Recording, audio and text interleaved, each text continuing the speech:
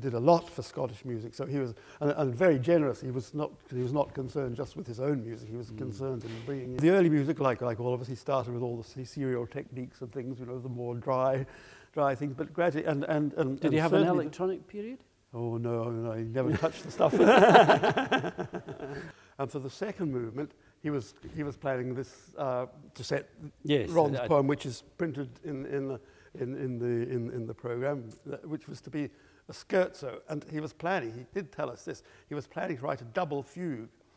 Now, there are some sketches of the beginning of this double fugue, but I don't think, even as a student, I've ever written a double fugue, and nor do I intend to.